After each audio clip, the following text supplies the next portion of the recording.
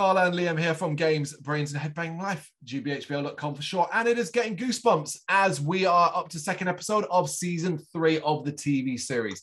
The 46th episode overall. It is also the 57th book in the original Goosebump book series that was first published in 1997. What's really interesting about this is this premiered on TV in 1997 as well, later in the year. So it came quite soon after the book. That's a short turnaround. Really, really was. But it makes a lot of sense when you kind of see how the episode plays out. Because I saw the word invisible and went, no. Yeah, not again. Not again. Yeah, exactly. Not again. Not again. Give them credit. It is a bit different overall. But it is one of those with one of those twists that is dumb because there's no way in hell you could ever have seen this coming. You couldn't have guessed. You couldn't have ever predicted in a million years.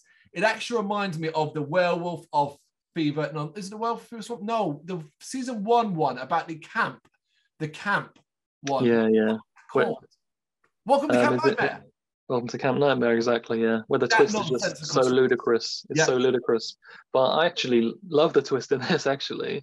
When we get to it, I'll discuss it further. But it is like one of those, I don't know how they keep doing it, I have to say, like these twists with Goosebumps, man. You got to give them R.L. Stine some credit, man. Even though they are, sometimes they're just so random, you can never see them coming. But I don't know, I still think like it works. And I've got some positivity to speak about it once we get to it anyway.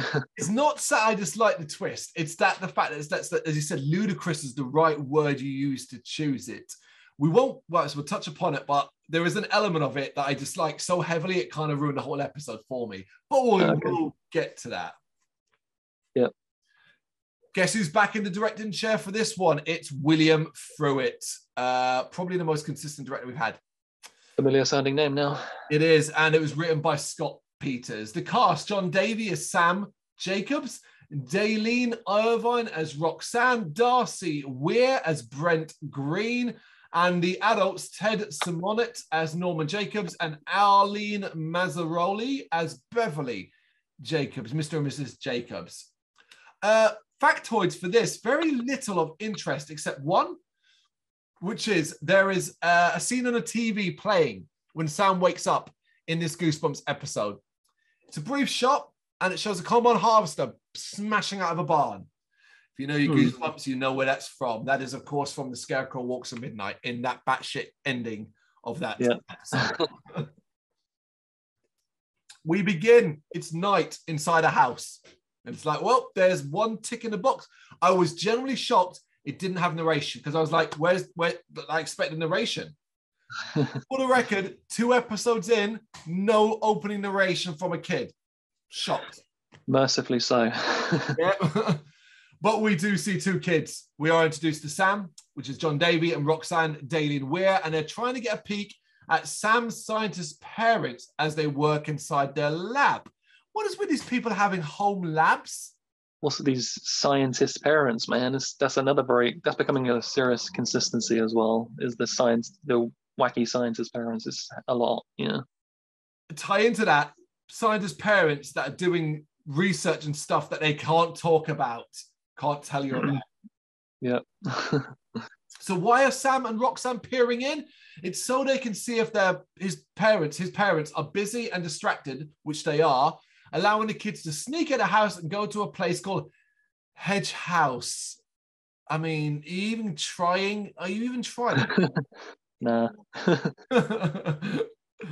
Once there, Sam then reveals himself to be this episode's chicken shit as a legend surrounding a ghost is brought up. God, make it stop. They go inside. The house is abandoned, and I'll give them credit. This house looks abandoned. I bought into that. Yeah, it's true, yeah. They start to look around, and it seems as though Roxanne is leading this hunt, as she basically wants to get a ghost on camera for their term project. And this is where I went, oh, mate, this makes no sense. So you believe ghosts are real then? Because a term project is obviously something important. You have to do it. You're going to have to submit something. So you're expecting to actually get footage of a ghost, right? Yeah, I want to lower expectations on that one. Yeah.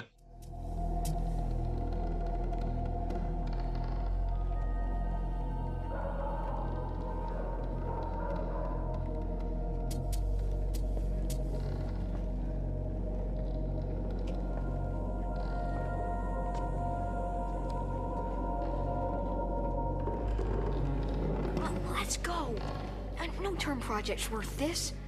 But anyway, Sam points out, what does she think is going to happen? A ghost is just going to walk up and pose for her. And I was like, yes, Sam, exactly. You're the voice of reason.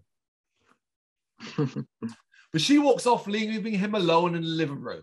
And because it's a short runtime, we need to get somewhere fast. We immediately see that behind him, a glove rises on its own and draws a smiley face in a dirty mirror above him. It then falls to the mantle afterwards, startling him, and he sees the face. But you do get this cool thing where he almost can't be sure. Like, he's unsure if it was there already. Like, he didn't look at it before, so he's kind of like, yeah. And I don't mind that. No, I like that.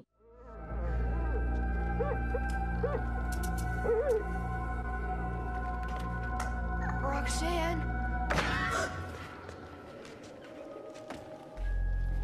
Come on. Roxanne comes back, they head upstairs. Up there, they hear some creepy noises. We then get kind of a classic horror movie thing as a table on wheels rolls towards them. And for some reason, this part, they're like, they're very dismissive of this rolling table. Yeah, it's true. It also has a cloche on it. So Roxanne goes to take it off while Sam films. And I'm like, come on, the head. Come on, the disembodied head. But no, it's a note. Just a note. It reads, I'm ready for my close-up, and a door behind slams shut. That's enough for Sam. And be honest, man, you ain't got to be a chicken shit to be a bit like, yeah, Sam's being reasonable here. This is some messed up shit. Yeah. But apparently Roxanne fears nothing. And she's like, no, I'm going inside that room. The one with the door that just slammed, I'm going in there. So immediately I was like, I don't remember this episode. I don't remember this story. I'm like, she's a ghost. It's her. She's dead. She was dead all along. Like, you know what I mean? Been watching too much Goosebumps. Yeah, there's something. Inside, there's nothing but a leather chair, but Roxanne spins it around to find another note with the word boo written on it. And she is so unimpressed. I'm like, what the fuck is going on here? Yeah. Also, I'm just thinking, like, based on what the twist is to come, whether or not this sort of stuff even makes any sense, considering, yeah. But anyway. It may not, but you're right. But then we get one of the worst CGI effects seen in a while. As out of the shadows, a CGI clown mask comes screaming out, and that's our fade to black. I'm like, yeah, that's not only is it I think it might be the worst CGI effect, but also I think it is the worst fade to black so far. Like, the worst one, because they're just not even trying, man. I mean, I know we had the one before with the garden gnome, which is definitely up there as well. This is pretty bad. I also thought they forgot about the fade to black. I thought, oh, we're actually doing something different, because this is really far into the episode that this happens. It is. It's just a chair. Boo. Is this supposed to scare us?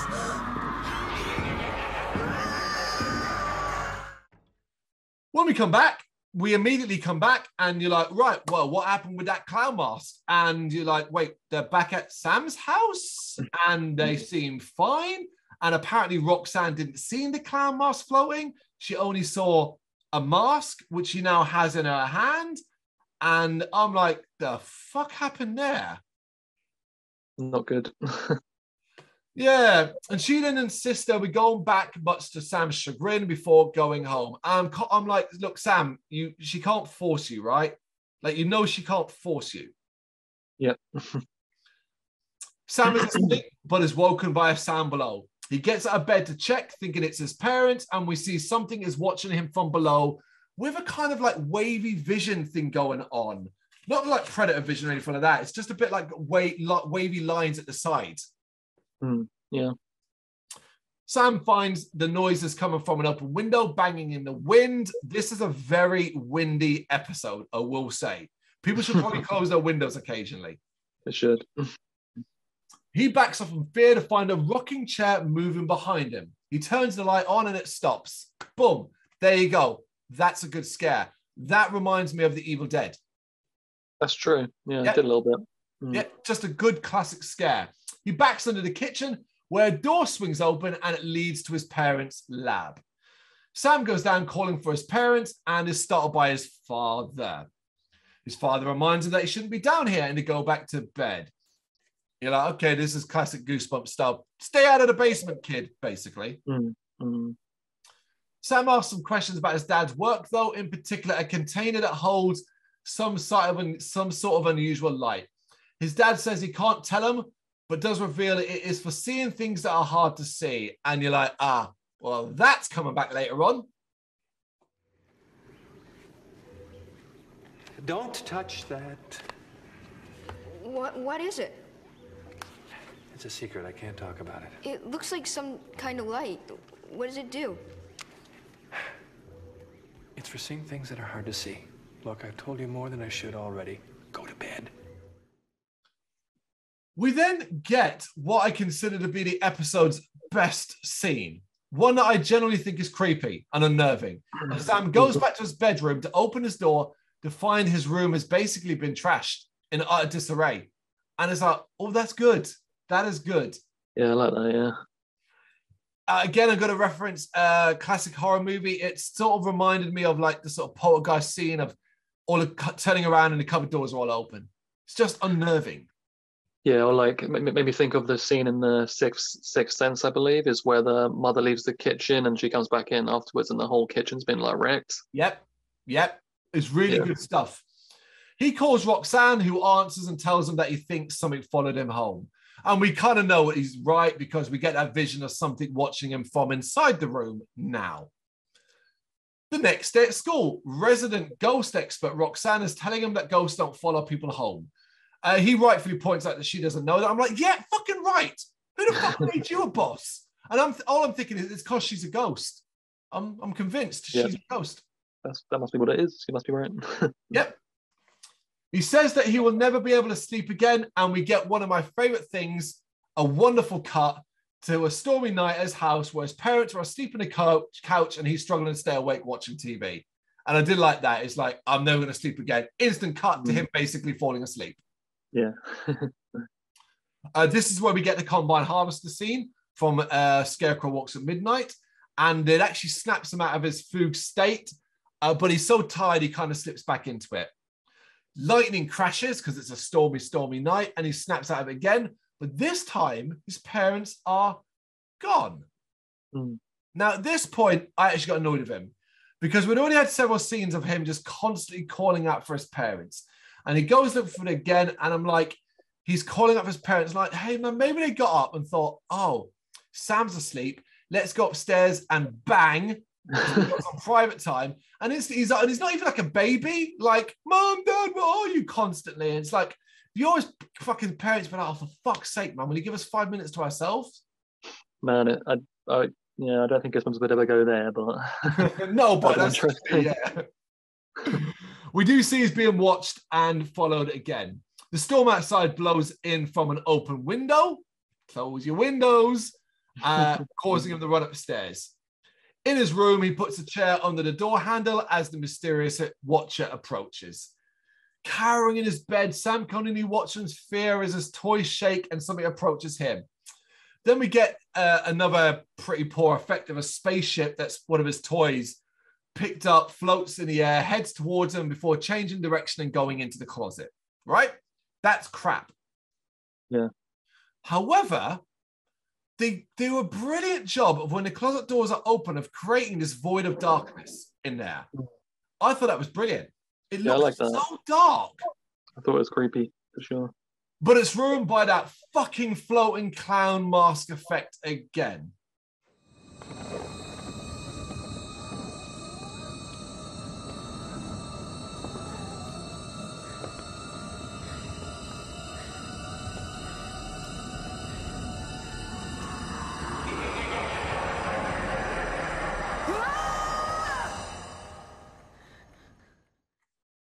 What is the relevance of the flying clown mask? Is it ever explained? No, but I did kind of go with a it reference because it laughs and light comes from its nose. I'm like, dead lights. That's what the whole thing's inspired by, man, for sure. Sam then wakes up in bed. He's confused, but his stress relieving things. He's got one of those things, I can't remember what they're called, that balls knock at each end. Oh, yeah, yeah. And that starts to move on its own. And I was a bit like, why has he got that? Like, that's normally done to relieve stress and to focus your mind and stuff like that. He gets out of bed and stops when we hear a kid saying that he was playing with that.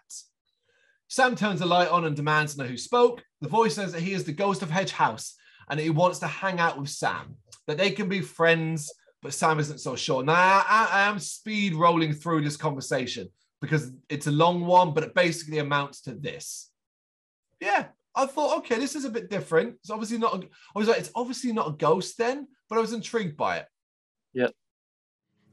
What do you want? That depends. Are you a ghost? Yes, I'm the ghost of Hedge House. Please don't kill me. I never thought about killing you. Forget I said it. You know, Sam, it might be kind of cool to hang out with you for a while. The next day or sometime later, it is not very clear how much time has elapsed here, Sam seems to have gotten used to the ghost and has invited Roxanne to meet him. She, who apparently wanted to find a ghost and was convinced they were real, is very dismissive now, mocking the fact that the ghost is called Brent. So the voice of Brent is this Darcy Weir. Sam wants Brent to juggle some eggs to show her that he is real, but when he tells Brent to do it, Brent doesn't, making Sam look like a bit of a fool. Yeah. Roxanne mocks him as Sam insists that he's telling the truth, and you see behind her the eggs start to spin in the air, but when she turns around, they're right back where they were before. She leaves, and Sam angrily confronts Brent about his behavior, and Brent does one of those awful Goosebump jokes, pointing out that Sam can't take a yolk. Terrible. Don't laugh. I'm sorry. At school, in class, Sam is still insisting that Brent is real. He gets the attention of the teacher, who then drags him up to the board to convert fractions, which now follows one of the more unusually edited scenes, I think, because he's taken up to convert fractions, and a class apparently think this is hilarious. Just look at the faces of the kids. Nobody bothered to match this up. Nobody bothered to make it seem like they were actually laughing. A lot of the kids aren't even smiling. And we have this laugh. It's basically a laugh track. Something they added in afterwards, clearly. Yeah, absolutely. Sam goes to the board but doesn't know the answers. So Brent seems to possess him or grab his body and starts to fill in the answers for Sam. Consent, mate, because Sam is not okay with this. This is not. You need to get some consent, Brent. Get yourself in trouble. Get yourself cancelled. It's true. The laughter continues all through this scene. If you listen to it as well, one of them is a grown man. Clearly a grown man. So he didn't even fucking try with this. Weird. Let go. I don't need your help.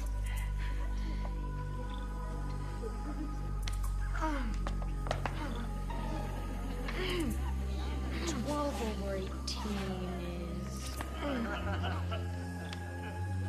4.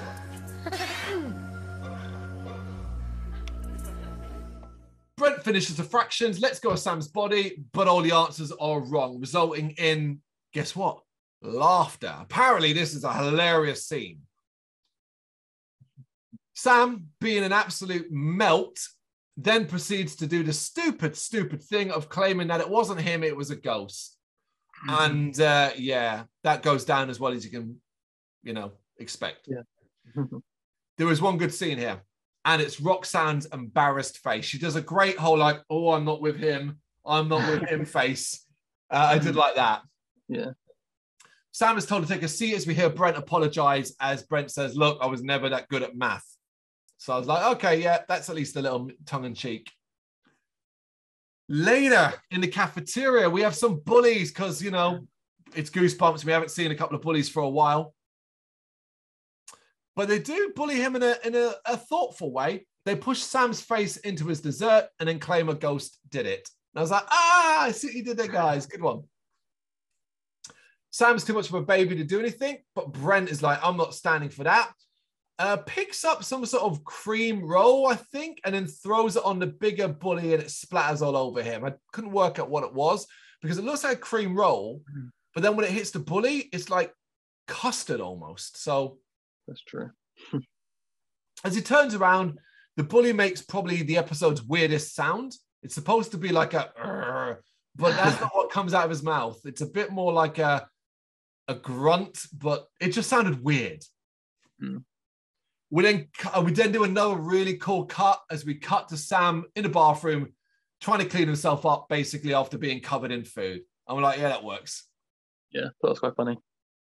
Brent is trying to justify his actions as Sam's friend, but Sam goes on a rant telling Brent that he isn't his friend and that actually he's his worst nightmare and tells him that he wants Brent gone. And Brent's like, hey, he's clearly hurt. If we're not friends, I will be your worst nightmare. And I was really intrigued by this. I was like, oh, he's going to fuck shit up. You weren't supposed to do anything. What kind of friend would I be if I let him get away with that? You're not my friend. What are you saying, Sam? I'm saying you're not my friend. You're my worst nightmare. I want you out of my house and out of my life. You're exactly right, Sam. I'm not your friend. I've never been your friend. I'm your worst nightmare. It's definitely intriguing. Yeah. That night, Roxanne arrives with a video camera ready to go back to the house, but Sam insists that he's never going back to the house. To another fantastic cut of him being immediately back in the house. I really love when they do that, and they do a lot of them in this episode, but each one works quite nicely. Although I would like to know what convinced him to go back to the house. So what I would like them to do is cut him back in the house and him going, oh, I can't believe you made me come back here. You better do what you said you'd do. That'd have been nice if they added that in. In the house, the noises are pretty full on, and they open the door, resulting in strong blue light coming out. And I'm like, okay, that was a weird one. Roxanne is over the moon thinking the place is really haunted, and Sam just wants to leave. And this is a glaring error, in my opinion, because this scenes rely on one thing more than any other, which is Sam seemingly forgetting that Brent exists. Like, he knows Brent exists. Why is he acting like it's the same situation it was when they were first in the house? That's true. They open another door and find signs that someone has been living or squatting inside. And I was like, oh my God, they're about to get killed by a homeless junkie. That's where we're going. So your expectations. No, that's not the case, because Trent rips the... Trent? No. Oh, I'm thinking of someone else, apparently. Brent. Yes, rips the video camera out of Sam's hand and speaks, scaring Roxanne. He smashes the camera as Sam fearfully introduces the pair. She says hello before running off screaming. And I'm like, I don't get you. I don't get you one bit. Like, you thought you clearly believed in ghosts so much. When you thought it was haunted all of 2 minutes ago, you were excited. Now there is a ghost. You're like, nope, running away. And it's not, you can do the whole, oh, it's because she never really believed in ghosts and now there's one there. No, she was insistent upon finding a ghost for her term fucking paper. So which is it? It's true. Sam tries to make a run for it, but Brent is chasing him down. Sam does manage to make it home, but Brent does force his way inside. This scene, I'm even trying to hold the door, is done really fucking well. I'd love to know how they did the effect, because he's not even, he's using his full body, but there's clearly no one else on the other side. So props to them. That's a good point. His parents hear the commotion and come running. Sam tells them that there's a ghost in the house. As we reach the twist part of the episode, his parents whisper amongst themselves that there are more of them out there, and they never thought they'd come here. And you're like, ooh, what's going on? They know something. Ooh. I knew there was some out there. I just never thought they'd come here. We better do something about it. This could traumatize Sam. In his room, Brent is just throwing stuff at Sam. Did quite enjoy the fact he literally just lobbing shit at him. It's like, okay. And his parents arrive with some sort of torch, turning the lights off and basically looking for Brent. His dad tells Sam that it's not a ghost and shines a light in the corner, revealing a young boy who fades in the vision. This is Brent. And you're like, okay, all right. So it wasn't a ghost. It was something that was invisible. That's an interesting twist. Behave. That ain't even the fucking close to the actual twist. There's more to come.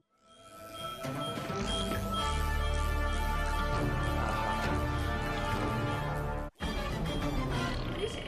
Some kind of monster? Please don't hurt me. Brent? It's a human, Sam. Yeah, because Brent begs them not to hurt him, and Sam wonders what he is.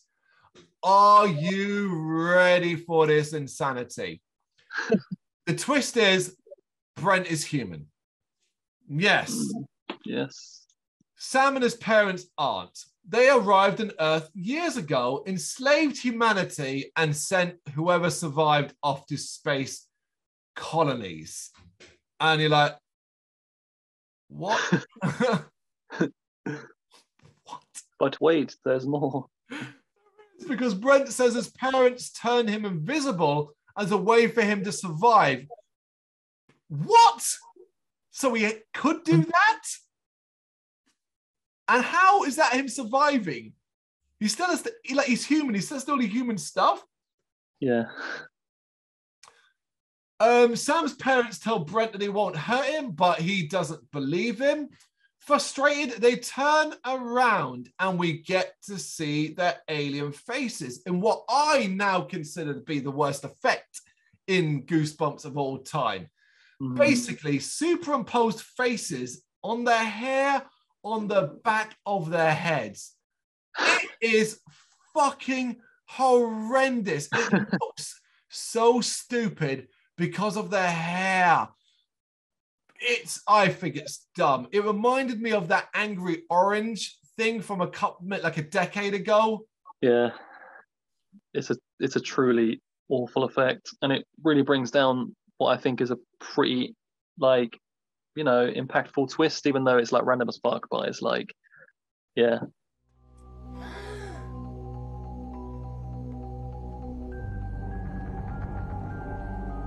We did it to help you, Brent. To save you from the others. We won't hurt you, Brent. We promise.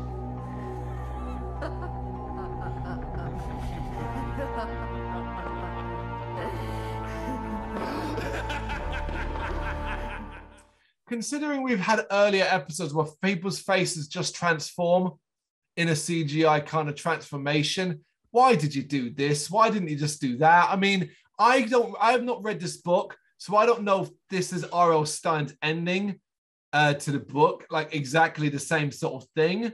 And they were like, no, we want to keep it accurate. But it's like, if this is what it is in the book as well, it's probably pretty dumb. But I guess if it was done with not CGI, crappy looking faces imposed on the back of their heads, maybe with practical effects, and like maybe he wrote it differently in like a more horrific way, but they just couldn't do it with the budget, maybe. Yeah, it's likely that more than anything else. But the last little bit, they tell Brent that they did it to save them from the others, and Sam insists they won't hurt Brent. But he says it in a very sinister way. Now, immediately, when we laugh about this, it was like, we won't hurt you. We promise.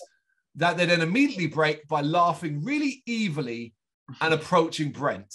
And then it cuts to black. And you're like, well, clearly you're not going to stick to that promise, are you guys?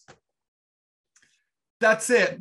What is going to be, again, up there alongside the likes of Calling All Creeps, as just one of the more unusual episodes we've seen. One where I can't quite decide if I like it or if I don't like it. Yeah, I think that is the perfect way to put it, is that it's super unusual. I thought the acting in it was pretty strong. The boy that plays Sam, I think he's doing his best to try and look terrified a lot of the time, even though he's not got a lot to work with. Like you said, the bit with the door and things like that, and the clown masks and stuff, he's doing his very best. Agreed. I thought this episode had like a bit of a dated feel to it. I don't know if you got the same sort of vibe, but it feels like this is the 90s, you know. It feels like it just has that dated feel to it. I thought when I was reading up on it, I thought I was going to come across a factoid and find it was a cut episode from season 1. It felt like it belonged in that level of early days Goosebumps. It's true. That's why I feel like it has that older feel to it. But say what you will about Goosebumps, but these twists, man, they'd make M. Night Shyamalan blush. They would, wouldn't they? Like, come on now. You just can't pot it. Is it a good twist if it's like impossibly, convoluted? I don't know. We had a discussion with Camp Nightmare, and we agreed in that it's not a bad twist is something you can never in a million years see coming, because that does and even now if you watch this back, you would struggle to work out where the signposts were, because ultimately twist as well should have occasional signposts for you to look back and go, oh, that's what that was. This doesn't have any of that at all. There's no implication in the slightest that there's anything alien related to this at all. Because then you ask the question about Roxanne and all that, and then you start going, well, why, if she's an alien too, and they're all aliens, why are they looking for ghosts?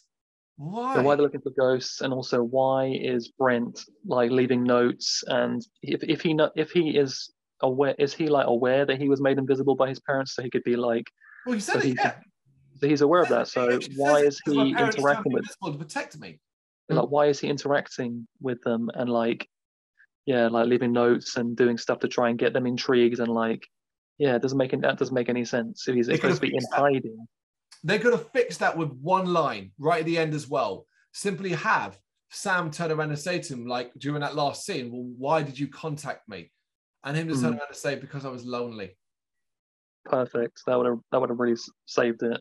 Yep. But why I do quite like it is I think the concept of human beings like figuring out some ways to go invisible as like adapting to survive, and maybe it only worked on kids, this invisibility, so they like made the kids go invisible to make them help them survive, and they had to try and survive in this hostile world that aliens took over. I kind of like that idea for like maybe a horror movie. I think that'd be pretty cool, but it's done in there. And the ending of course has this sort of like dark element as well, because they're gonna presumably now eat this child or whatever they do with the back of their heads. Well, even kind of reminded me of the girl that cried monster, how that has that ending where it turns out that actually they're all in on it, kind of thing. Agreed. I do. That's why I think it fits alongside it as well. I think as well you can take things in this episode and apply it to what you told at the end and make it better yourself. So, one of the things, like you said, darker is the idea that they enslaved humanity and sent us off to colonies effectively to be slaves. That's a cool idea. But I ended up wondering, because one of the things I noted, Frey, and I mentioned while we were talking, was that it was a very stormy episode, very windy, very and all that. And I want to jump on and go for this reach, which is the alien invasion fucked up the atmosphere of Earth. And that's why we constantly have these heavy winds and storms. Yeah, I wonder if the book goes into greater detail on that sort of thing, because I do feel like there's something there, man. But it's just like they're hampered by the runtime. This is sort of one where maybe it always does hamper like great concepts. And if it had been dragged out a bit further, maybe more details, some more added lines here and there, you'd have something great. But instead, it's bogged down by its runtime, and which makes it more of the middle of the road episode, unfortunately. Agreed. I think that's where it sits as well for me. Nothing terrible yet in the season 3, nothing outstanding either, but we have plenty to go. It's a 22 episode run, less than season 2. But it's 20 more to come. You know what to do though. You got any thoughts on My Best Friend is Invisible? Let us know in the comments. Thank you very much for watching. You can check us out on gbhbl.com as well as on Facebook, Instagram, Twitter and Tumblr. Go to Patreon and help us out over there. That's patreon.com/gbhbl, as well as Big Cartel, where you can find some of our merchandise. We have a podcast running on SoundCloud and Apple Podcasts. And of course, if you like this video, do us a favour, hit the subscribe button and help the channel grow. Games, horror and heavy metal. What else is life for?